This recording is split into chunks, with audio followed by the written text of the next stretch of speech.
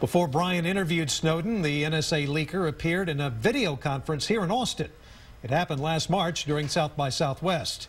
Today I spoke with Hugh Forrest, who is director of the interactive conference.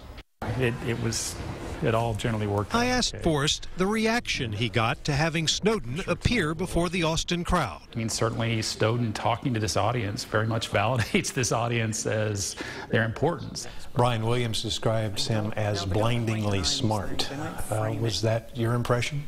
I was very impressed with how eloquent he was and how good he was at delivering his message. And I also was impressed that it wasn't a woe is me message, I'm stuck in Moscow. It was, again, very forward-looking at South by Southwest of you are the geeks who can build better systems, go out and do that. How do you think his story is going to play out?